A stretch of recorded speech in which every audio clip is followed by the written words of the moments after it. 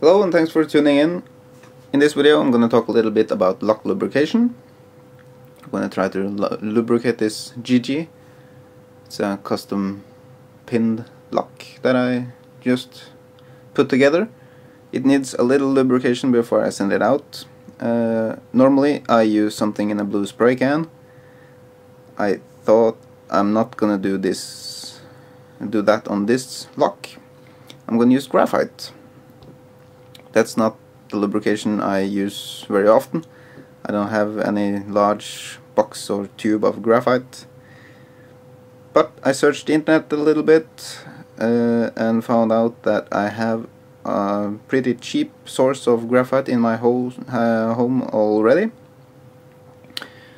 That's inside a pencil.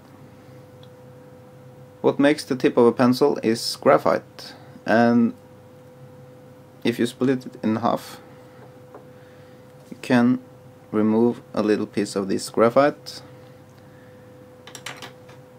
The graphite within a pencil comes in different mixture of graphite and clay.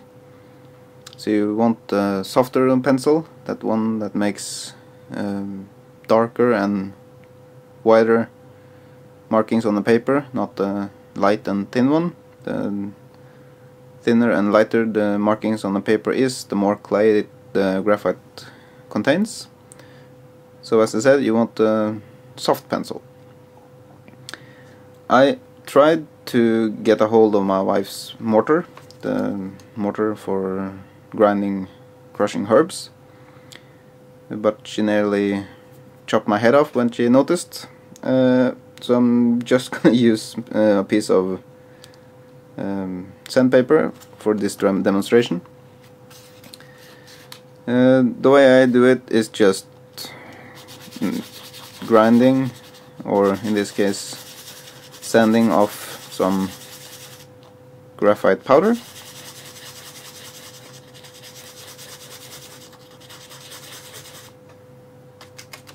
It's not much needed, so I think we're good there. I'm gonna fold it and get it into the lock and give it a little blow.